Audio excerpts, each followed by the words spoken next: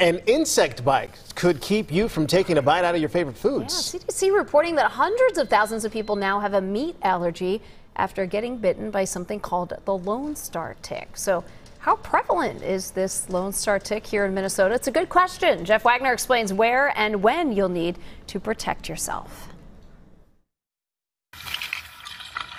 We're taught where they lurk. When it's leafy, you come to a kind of brushy trail. To be mindful. Yeah, I'd say extremely diligent about checking. And which species are most likely to latch on up north? Deer ticks and wood ticks. Had you heard of the Lone Star tick? No.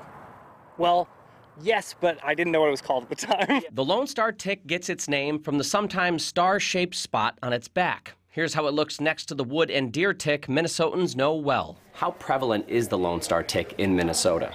So it's still a really uncommon tick. Elizabeth Schiffman is an epidemiologist with the Minnesota Department of Health. We've never been able to find established populations of these Lone Star ticks. And, our other partners in the state from the university or other places also have not. The insect has a foothold to our south and east, but it has occasionally been found in Minnesota. They can get brought in on birds or other animals that migrate. What is the great concern about the Lone Star tick? It definitely can transmit tick-borne diseases, different ones than the ones we have here. But the reason the Lone Star tick has really been making news a lot in recent years is because of its association to an allergy. A bite from the Lone Star tick could lead to alpha-gal syndrome, a potentially life-threatening allergy toward meat, including beef and pork, as well as dairy products that contain milk. The CDC reports at least 110,000 suspected cases in the U.S., but the estimated number is closer to 500,000. I do eat a lot of meat, so it would be a great concern to me. These two guys happen to be vegetarians. What meal would you miss out on if you could not have dairy?